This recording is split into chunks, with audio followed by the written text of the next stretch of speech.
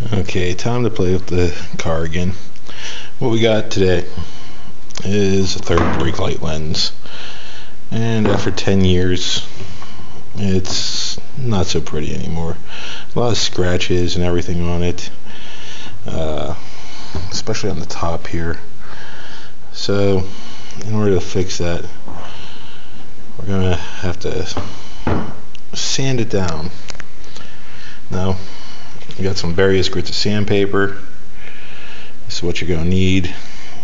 We got 300, we got 400, we got 600, we got 800, and to finish it off, some 1500.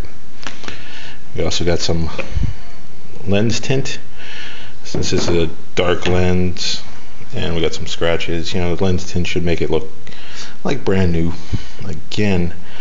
Now this works for just about any plastic lens that you got.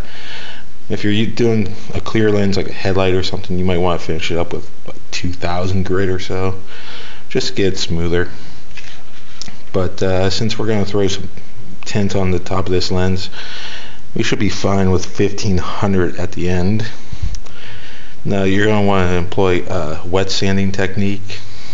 That means lots of water, maybe a little soap for lubrication, just because you don't want the sandpaper to clog up with anything, make the scratches worse in the plastic.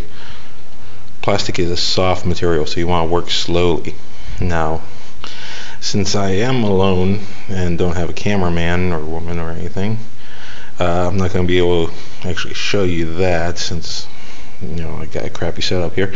But just take your time, use lots of liquid, lots of water, sand it, and we'll show you what it looks like after it's sanded and painted and everything. Hopefully it looks a lot better. I can't imagine it looking much worse, but we'll see. And until then, talk to you later.